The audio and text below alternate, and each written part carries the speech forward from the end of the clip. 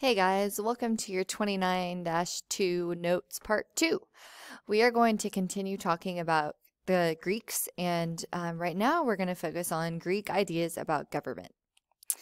So different forms of government developed in each city-state in Greece. Okay, we've already talked about how these different city-states in Greece were very different because basically geography separated them. So they just didn't have as much interacting as you would think, even though they were in a relatively geographically small area. So many of these city-states were led by kings. But even in different city-states, sometimes how they picked kings was different. So in some city-states, it was, how you would think about a king. A king rules his entire lifetime. He passes away, usually the eldest son then becomes the king. Some city-states did do it that way, but others of them actually would vote on a new king once the king that had been there before passed away. So there were different ways of doing things. Later on, aristocracies developed. An aristocracy is a government that is led by a small, privileged upper class. So this idea of aristocracy sort of replaces these monarchies or being ruled by kings. Basically, to summarize an aristocracy, it's basically a government that is ran by rich men. That's pretty much all it was at this time. Athens was one of the first Greek city-states to develop a democratic government. So Athens was basically the first to do this. And in fact, the United States, we get many of our ideas about government from Athens. Okay, democracy was a brand new concept in ancient Greece. Okay, this was something that had never been done before. The idea of being able to vote on items, giving the public the right to vote, it was not heard of at the time. So this was a very progressive move on the part of Athens. Athens was a direct democracy, which meant that all citizens participated directly in government, not through representatives, which basically means anytime there was an issue that needed to be voted on, all of the citizens of Athens voted on that issue. So today in the United States, we vote for people to decide on issues for us. Okay, we have, our senators, our representatives. Those people take care of voting on those big issues for us. In a direct democracy, it's not like that. The people themselves are voting individually on every single issue that arises in the government.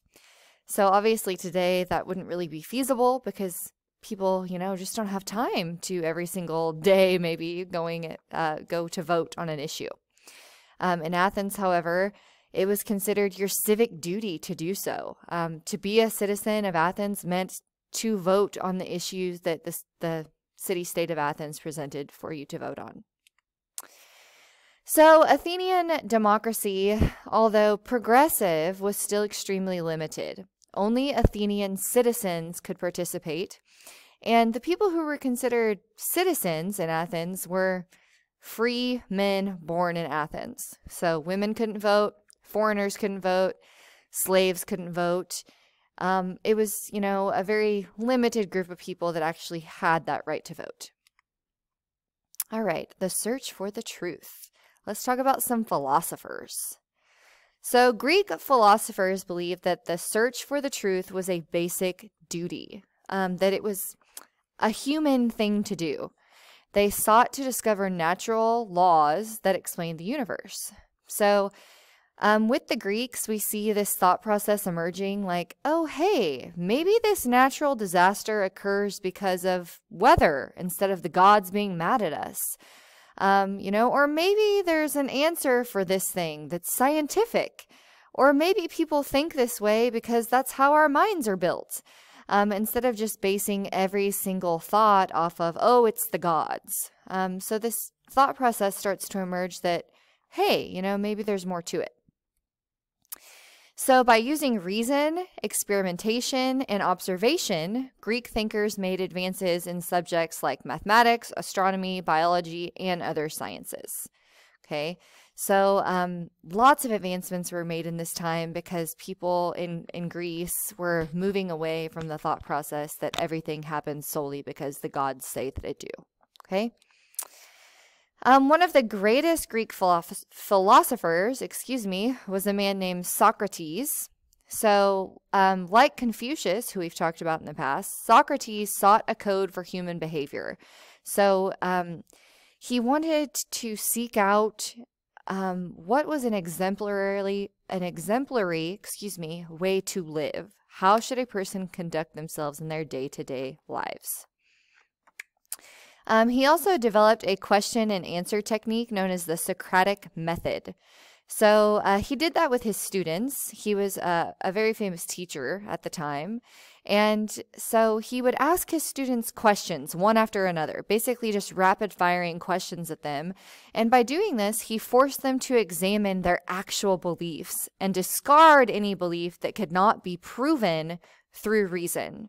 So in the Socratic method, basically you're just asking questions of a person and, forcing them to examine their beliefs. And sometimes when using this method on somebody, you would actually, make that person answer a question that contradicted their former beliefs. And that's how the growth of your mindset would happen. All right. Oop. Okay, so this is just a little bit more about the Socratic method, but I pretty much just explained it to you, so we're going to move on. All right, so many people in Athens unfortunately distrusted Socrates. They thought that maybe he was just a little too much too soon, and they accused him of corrupting the youth of the city. So saying, he shouldn't be around our kids. He's teaching them things that they shouldn't have to worry about. So Socrates ended up getting arrested. And a jury in Athens convicted Socrates and sentenced him to death. So for corrupting the youth of Athens, he was sentenced to death. So how he died was he drank some poison called hemlock, and that is how he passed away. He was encouraged to escape the city before, being sentenced to death. He was encouraged by many of his students to do so, but he said that a true citizen should not disobey the law. So after his death, the wisdoms of Socrates were collected in a book called the Dialogues. Okay, so obviously the Dialogues was not written by Socrates. It was actually written by his student Plato, but all of Socrates' teachings were collected in that book.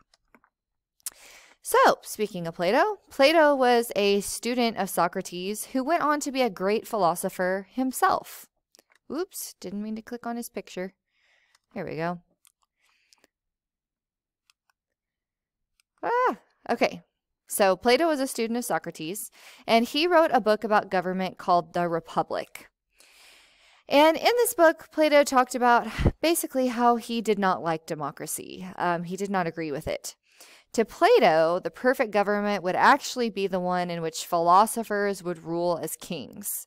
So Plato basically argued like, hey, the best and brightest thinkers should be the one who rule the common people. Basically argued that the common people weren't necessarily smart enough to rule themselves, and the great thinkers should be the ones to do that for them. Plato also believed that the government should rear all children so that everyone would have equal opportunities. So he basically had this thought that at a certain age, people would give up their children to the care of the government. The government would raise them and send them through schooling. And the idea behind this was that everybody would have equal opportunities that way because they were being brought up by the government and not individual families. This is one of those ideas that it maybe sounds okay in paper, but would definitely be super hard to actually enact in real life. So schools would test students on a regular basis, and those who did poorly would be sent to work while those who did well would continue their studies. That was Plato's, big idea. Okay, this was his idea to sort of even things out and make things fair amongst everybody. However, Plato's ideas didn't actually ever happen in real life. Many of his other ideas about government, though, have influenced modern governments. Aristotle, he's another great Greek philosopher, and he was actually a student of Plato's. Here in this picture, this is Plato, and this is Aristotle. And Aristotle was one of the greatest scientists of the ancient world. Aristotle believed in using logic and reason to explain events, to explain natural events, rather than the anger or pleasure of the gods to explain events. Again, at this point in time, there's this shift from actually looking for evidence to explain things, for logic and reason to explain events, instead of just saying, oh, it's the God's will. Okay, so Aristotle was really big on that. He studied nature, and he found actual causes for things instead of just saying that it was the God's will for these things to happen.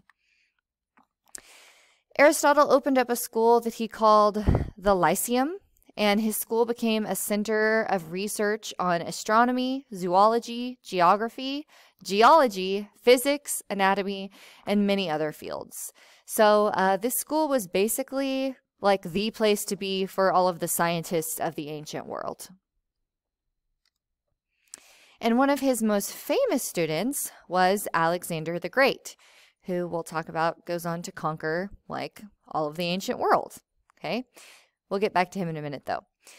All right, so Aristotle, he ended up writing 170 books, 47 of which actually still exist today, more than 2,000 years later, which is really impressive. It's very hard to keep things like that intact through 2,000 years. That just goes to show you how influential and important his works were for them, for a good portion of them to have survived this long. Aristotle was also a philosopher who wrote about ethics, so he didn't just focus on science. He did have other passions as well, such as ethics, psychology, economics, theology, politics, and rhetoric. Okay, so ethics, that's basically, you know, like what's right or wrong. Psychology, I'm sure you guys understand that one. Economics is money, how money works.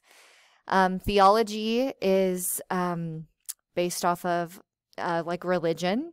You guys know what politics are. And rhetoric is basically the art of arguing correctly. Here are some quotes from Aristotle. I'm just going to read a couple here. We are what we repeatedly do. Excellence, then, is a habit. And here's another. We think in pictures. If you wish to change what you think, change the picture.